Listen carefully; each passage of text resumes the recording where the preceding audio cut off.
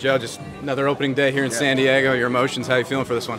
Yeah, super excited, man. I think the fan base is really excited about it. I think having Peter's ceremony the other day, getting to share some stories about him and just kind of remember what he started here. I think it's kind of motivated and inspired everybody a little more. I know everyone likes to make a big deal out of 1 out of 162, but what is special about opening day, especially for you here in your hometown?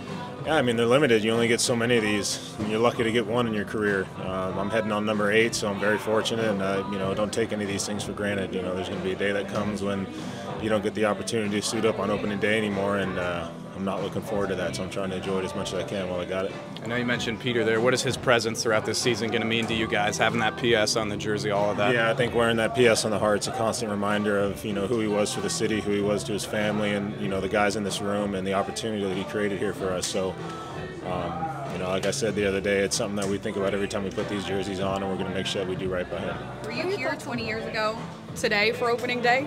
Yeah, probably. I think those first 3 seasons in Petco was like 04, 5, and 6. I think we had season tickets out in right field, so not good at math off the top of my head, but I feel like I probably was here about 20 years ago, yeah. And I see you wearing the San Diego State jersey. Yeah, very excited for tonight, yeah, very excited. Hopefully they can shoot the 3-ball the way they did the other day, but UConn's a tough team, so they're going to need their best. What are your thoughts on the NL West in general? It's competitive. I mean, I was talking to somebody about this last night. I think baseball in general has gotten more competitive. There's used to be 3-4 teams that you can see having a real shot at winning a World Series, and now you look around the league and there's 2-3 teams in each division. So this division has become one of the most competitive in baseball. I think it was talked about that the AL East was one of the most competitive, and I feel like we're up in that realm too with the firepower that all these teams got, and they keep adding. So what about this year's team feels different from the very talented team you guys had last season?